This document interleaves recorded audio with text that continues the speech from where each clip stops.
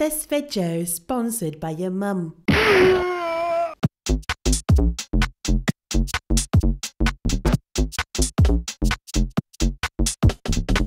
me just show you here how to update it. Punch in MPC update in Google, whatnot, favorite search engine, find 2.11 right about around there, enter the site, go down, pick your MPC modal of choice, minus the MPC Live II, and here, very readily available, you have the download. Now I'm gonna put mine on a USB stick, so I'm gonna download the USB version, because standalone is everything for me when it comes to the MPC. I think the software is pop that sucker on into the root directory of the USB stick and put it into your MPC, you know what I'm saying? Once you put your USB stick in, you'll find preferences up here, the cogwheel. It looks different because I've already updated it on this machine right about around here, but you'll find preferences up there.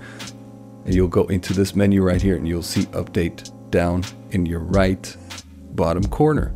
Press update and a USB drive update. It'll recognize that you have a firmware update on your USB stick and you can just install it.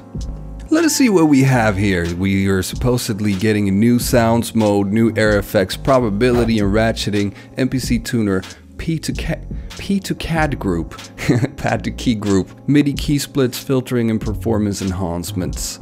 This is nothing that really caters to something that I want, but actually this is interesting. It is saying to me, welcome to MPC. For me, this is goodbye to MPC. I'm thinking strongly about selling this because I have the Maschine Plus, which I use most of the time, the Polyend tracker, which I'm having a blast with, the SP404 Mark II that I use occasionally and fuck around with and use it for playing back full beats live. This is just overkill for me, you know what I'm saying? It's a brilliant machine, I cannot knock it. Those of you who have it as your weapon of choice, keep rocking, you know what I'm saying? But for me, it just adds to the paradox of choice. However, I am going to check out this last update and see if it just convinces me to not go to the Caribbean for that money instead.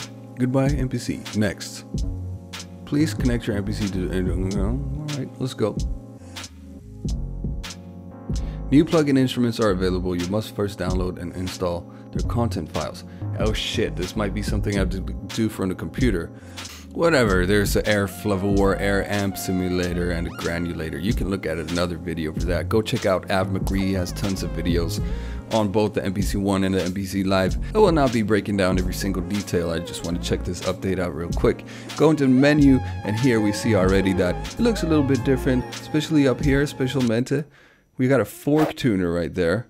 Now I don't have anything plugged into the sample in at the moment, but this will let you tune it like a fork tuner. Set your frequency right there. Now I know 440 is not in tune with the soul and the Babylon, you know what I'm saying?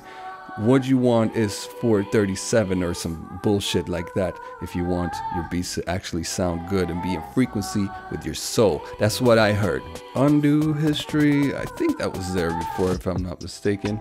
The MIDI monitor, yeah, that was there before. Edit button, this was not here before. Now we can rearrange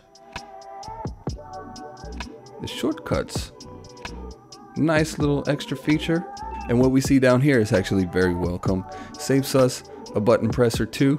We can make a new project, save the project, go into our project overview and preferences from there.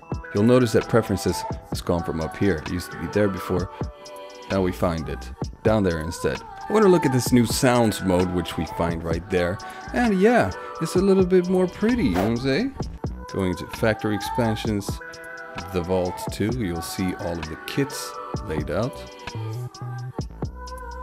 That's annoying. I don't know what you would do to just preview these without loading them. However, note that we're on drum programs right now. We can make one step back, two steps back right there and note all of the different program types and browse by them. Plug in, for example, check for some bass sounds right there. Yeah, I don't know, you can probably preview these sounds. Maybe you need to download a library. Maybe you need to actually download all the plugins, the new air instruments and plugins, which by the way will also give you a lot more browsable content in here. But it surely is a nicer way of browsing through your sounds. going all the way back to the root of instruments here, we can also browse by the plugin. And what I think is a little bit extra cool about this update is the key ranges thing. Say you're a performer, right? You're bringing only this in your backpack, maybe a keyboard to go along with it.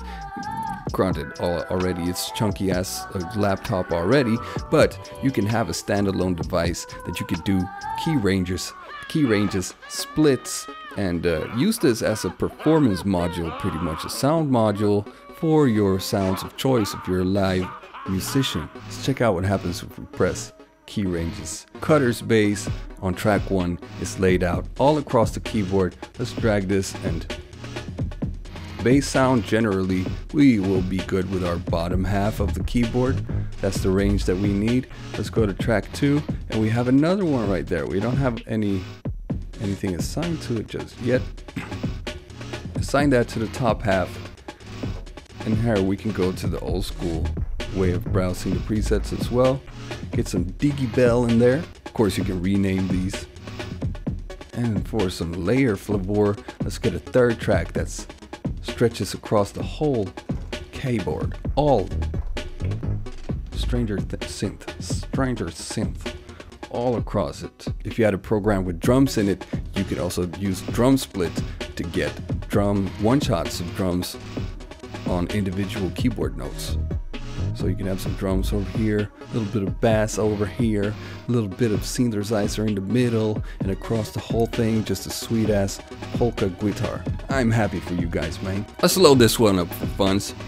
I did it from in here because I don't know how to preview it from the new sounds mode. There must be a way, it's probably stupid simple. Anyway, let's make a quick drum pattern right here and show you something else. Let's go into the timing correct for the correct flavor and set the swing to like something extreme 70, I don't know, two-step garage the shit out of this shit.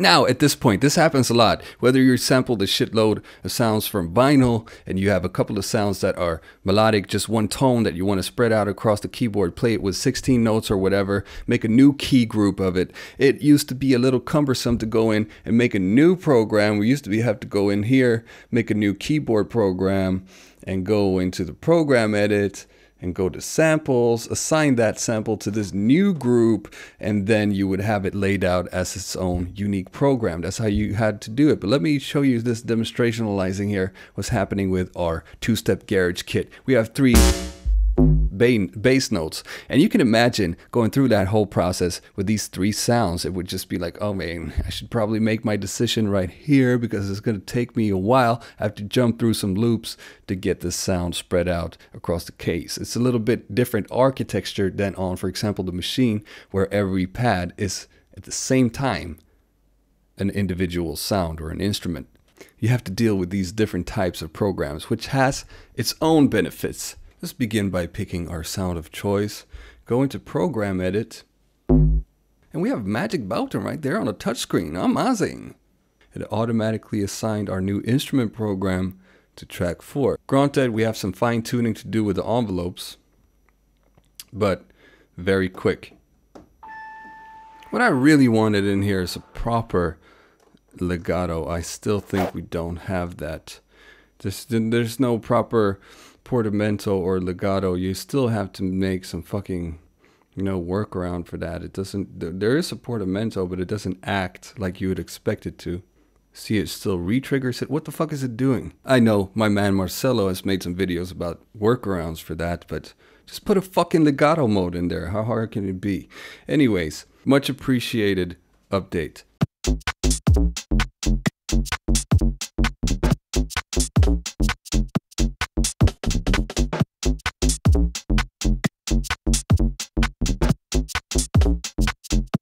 Now, when it comes to sounds, they're finally taking the step that most people predicted before.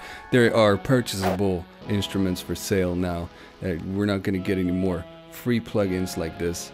Now you can get them in the shop and new instruments and effects. You will get a few new air effects with this update for free. 3 air effects. Cool, I think that concludes it for my little tryout for this. I'm surely gonna miss it, but I mean, it's just not reasonable that I would not go to the Caribbean just to keep this, per se. It's a beautiful machine still. We have a lot of comparison videos. I have a couple of them out where we discuss the pros and cons of this, why I choose the Maschine over the MPC or whatever.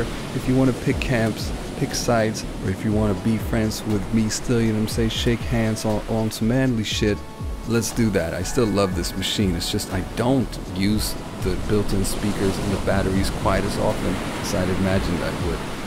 I'm in here all the time anyways.